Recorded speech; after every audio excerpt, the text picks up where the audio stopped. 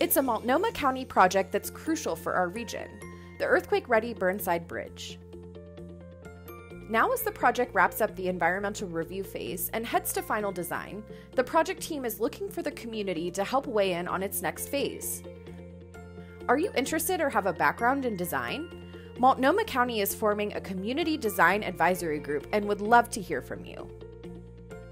The group will help give the project team feedback on bridge aesthetics, including colors, materials, lighting, as well as the shape of certain features on the bridge.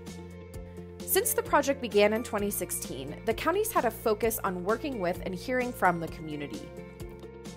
The earthquake-ready Burnside Bridge is about saving lives. The reality is there will be no immediately usable bridges in downtown Portland after a major earthquake.